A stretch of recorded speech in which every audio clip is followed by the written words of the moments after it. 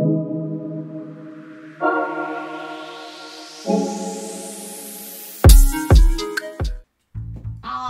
man, again?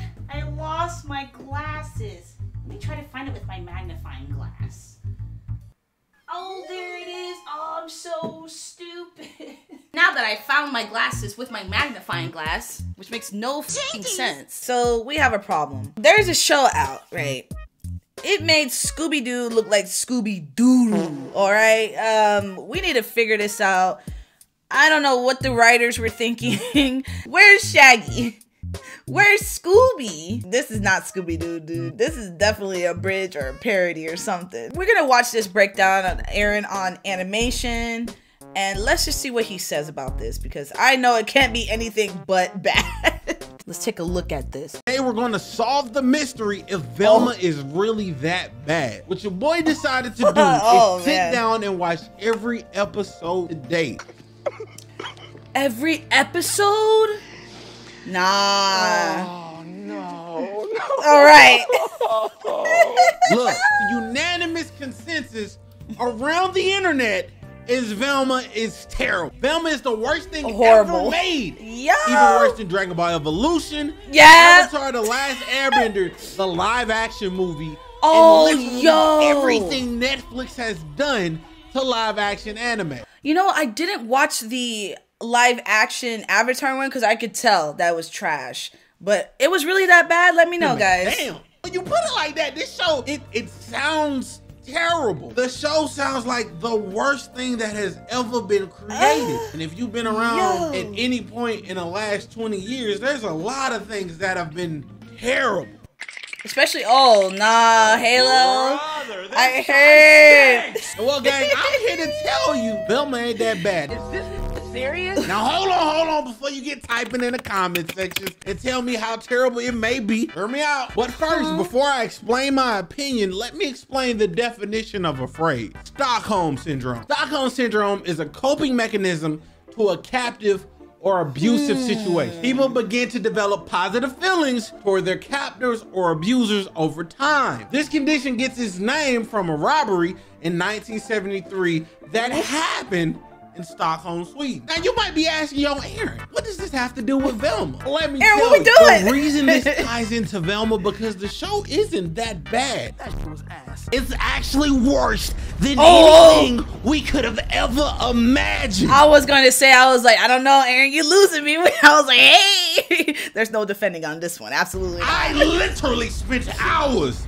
Dude, it was so hard getting through these episodes. We got through episode 1 and I was like, damn, this show is really bad. And to progressively watch from episode 2 to 6 was quite frankly the hardest thing I ever had to do in my entire life. And now I know that may seem far-fetched. That may seem like a lot. Bro, this show is a lot. They got your ass on camera. Velma ain't that bad. So that was a fucking lie. I believe it's Right. so bad, in fact. As you continue to watch the show, it begins to get slightly better and better each episode. And in fact, it's not getting better. We're starting to cope with how terrible it is. Like our mind is literally saying, yo, the show ain't that bad.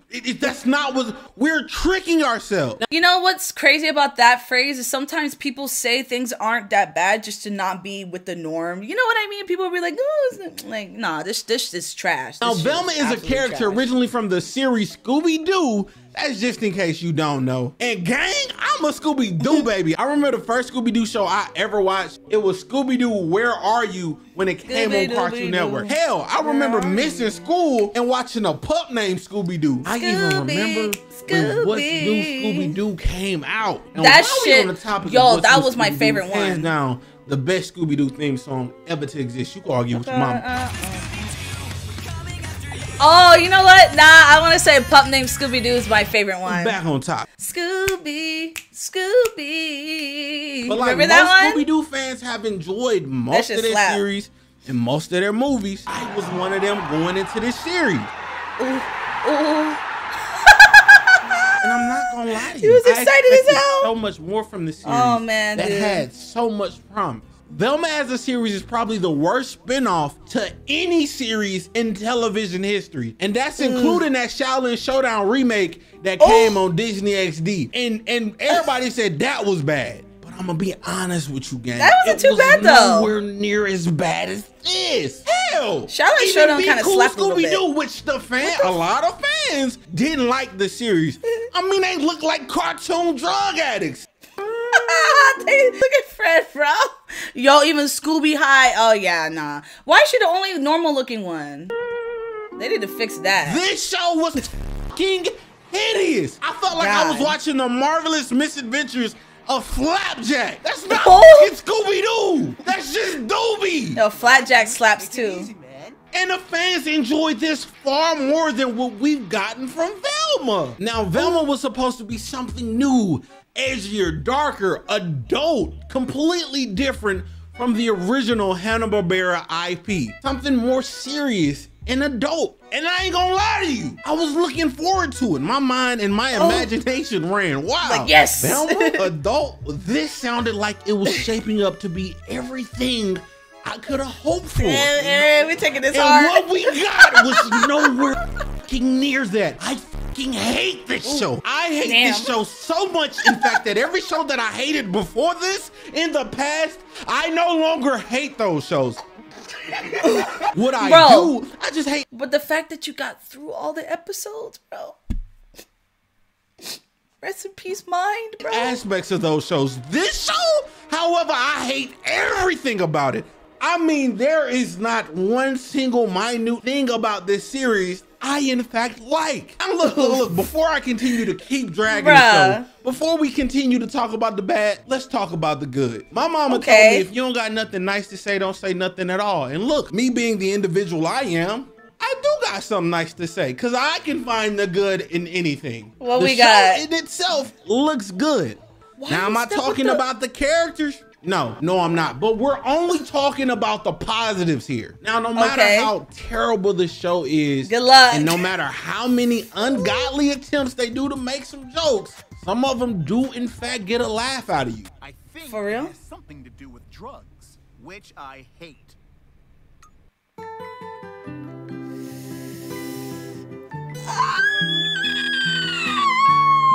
Statistically speaking, if I shoot enough basketballs at a goal, enough time, I should at least make one.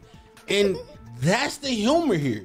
As much terrible as it do say, damn, that's great. And it's kind of funny. See, it sounds like Stockholm Syndrome, don't it? As you can see, I'm struggling to find the good. The show had a great concept and a great hook, the idea.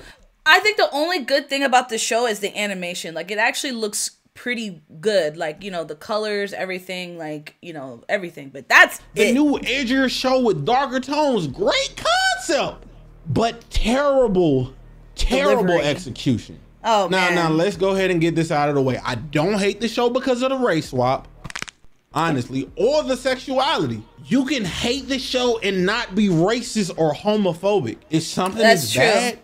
It's just bad. Let's call it what it is. We all agree on that for sure. This was simply the most marketable way to make this show. Whereas a more adult-focused Velma show does sound amazing, you gotta think about it from an executive point, right? If I was an exec, I would need something more to grab an audience.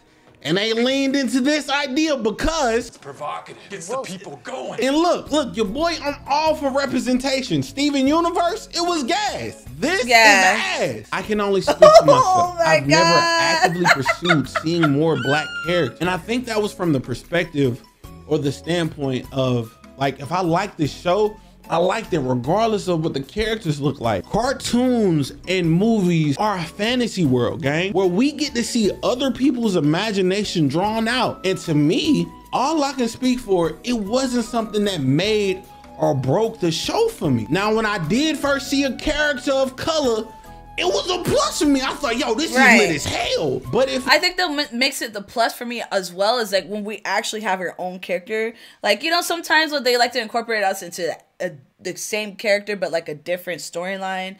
Like, I understand that, but like to give us our own is even a plus, right? If it wasn't there, it didn't I push like me that. away from the show. I hope that made sense. This time, it felt gimmicky, unauthentic, like just like the rest of the show. The show follows Velma as she tries to solve the mystery of her missing mother and a murderer who's going around killing all the pretty girls. I ain't gonna lie to you, the show sounds like it was literally written by someone who was either bullied or picked on or hate pretty people. She's so fine, she done Damn. pissed me off.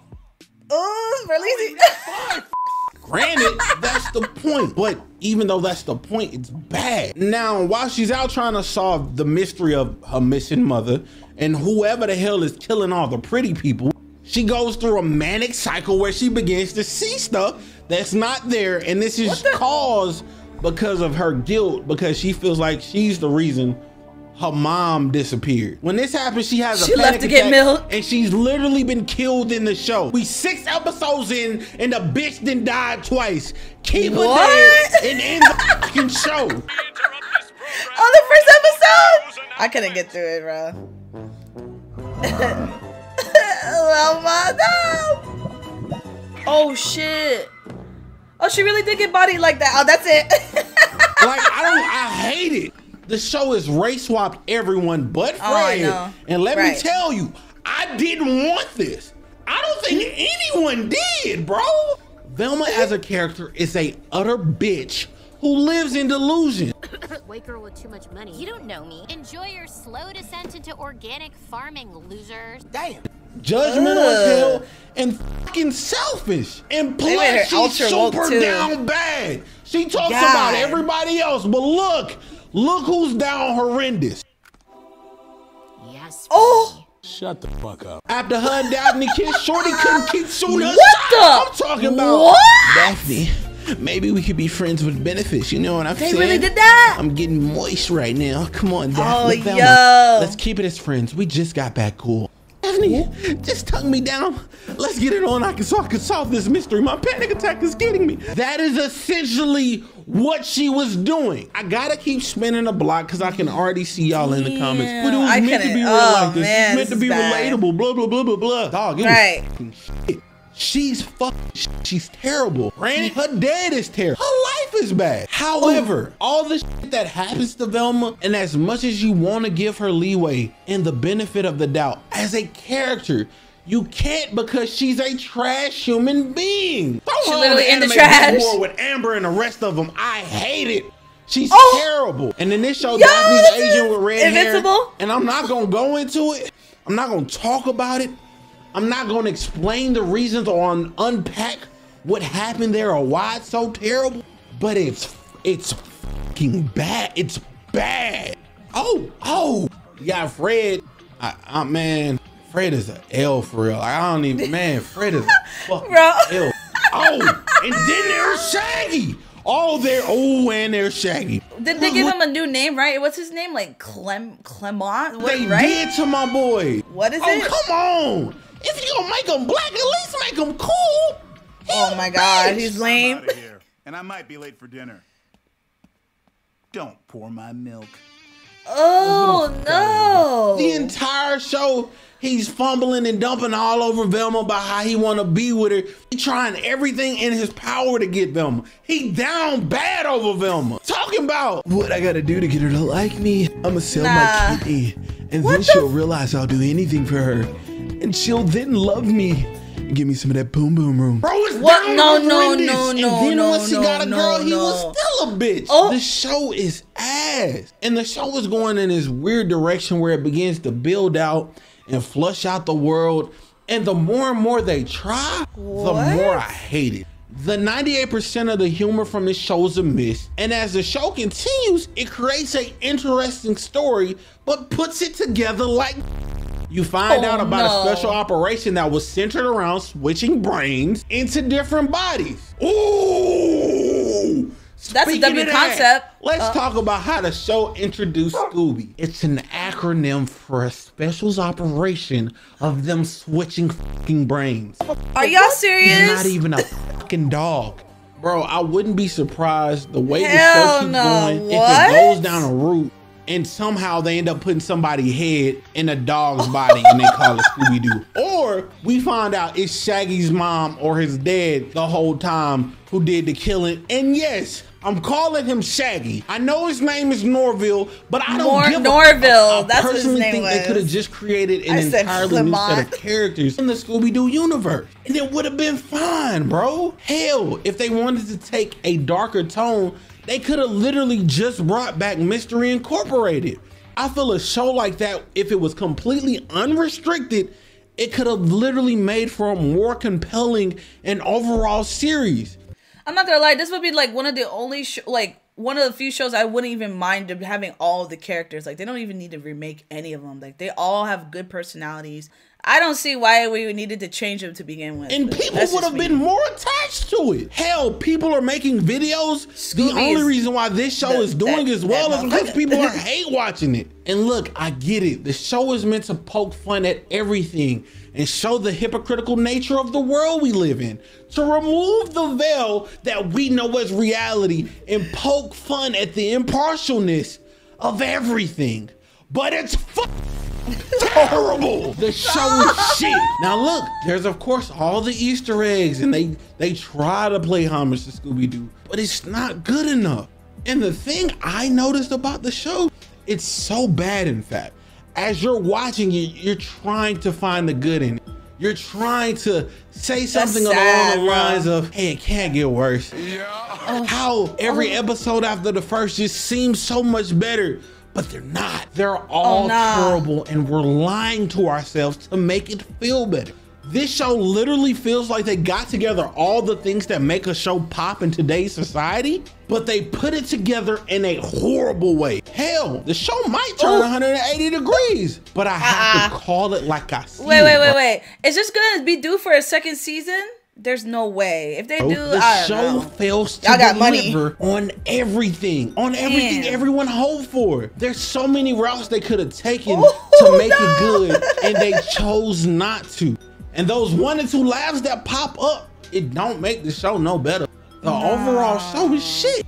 And you can ask some folks, they do in fact like the show. I feel like there is an audience out there. This show is bad. And I think the majority of us who are watching it or have seen the past episodes are experiencing a coping mechanism of why it's so bad. I need to know names. HBO made the first episode so bad, in fact, that people would talk about it, get people gears going. People would come in, go see it. And this is the same thing they did with the Sonic thing, right? Like when they made it that bad to get people talking about it, and then, you know, it became successful because they changed the hopes that the writing would develop, lock fans in so they continue watching it. The show feels like a random idea generator. Sad part, this bitch got renewed for season 2. How do you do that? How do you do that? No. Are y'all watching it? Incorporated.